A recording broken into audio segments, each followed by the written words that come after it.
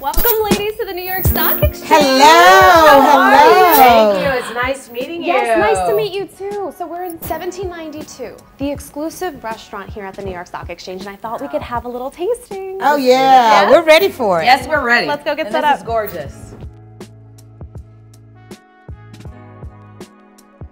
Our whiskey honors Nearest Green, a once enslaved man that most people didn't know about until 2017. Nearest Green not only taught a young Jack Daniel, but he also made history of his own. He is known for and given credit for helping to perfect what is known as the Lincoln County process, the process of filtering whiskey through sugar maple charcoal.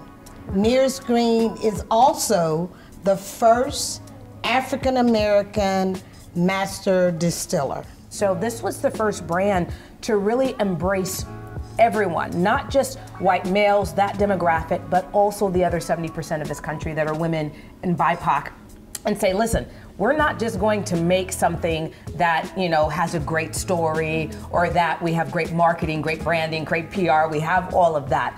But we're also the most awarded bourbon of 2019, 2020, 2021, and 2022. And it's not like we're not going up against every major bourbon that people drink. Absolutely. We take best in class across the board. Well, I will say, this is my second time here. And Lynn Martin is absolutely incredible. I think most people don't know that the president of the New York Stock Exchange is a woman.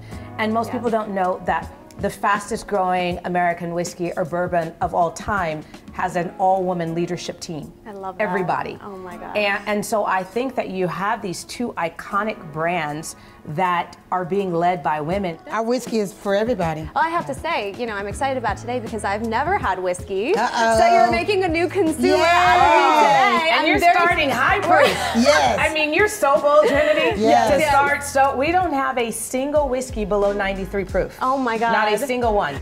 Yes. So the best way to do a proper whiskey tasting, especially for someone who has never tasted whiskey, I want you to bring the glass up to your nose, open your mouth ever so slightly, and then I want you to just kind of wave the glass back and forth across your nostrils, and then I want you to take just a sip and give it a work in your mouth. And that is to awaken your palate. To engage all your senses there, okay? It didn't burn my throat. It didn't. It was very smooth. Very smooth. Oh my, Can I take this because I'm going to make for you what she and Caroline actually had last night. Okay. Since we're into this. Okay. Oh my goodness, that's good. It really is. I love that.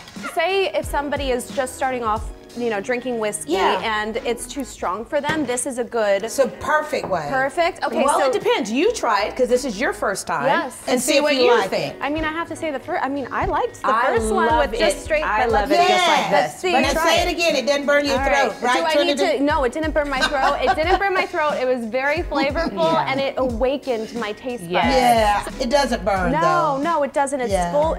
I want to say full body because I do drink wine, this but I don't. is full body. Yes, it's so full body. It's so flavorful and smooth. Yeah. So okay, let's try this one now. I drink full body wines, and this is my kind of whiskey for sure. It's so refreshing and so nice. Do not. This is So it. tell me something though. Like, what are you looking forward to most come the future? Greeting the patrons, the guests, the fans at Humble Baron. That is my the thing I'm most looking forward to in the immediate future. Okay. Of course, we'll continue to crisscross this globe. Yes, we will. Telling this story. Yes. And pouring this beautiful whiskey. And coming back for part 2. Absolutely. Cheers to that. Cheers to that. Oh, so good. So good.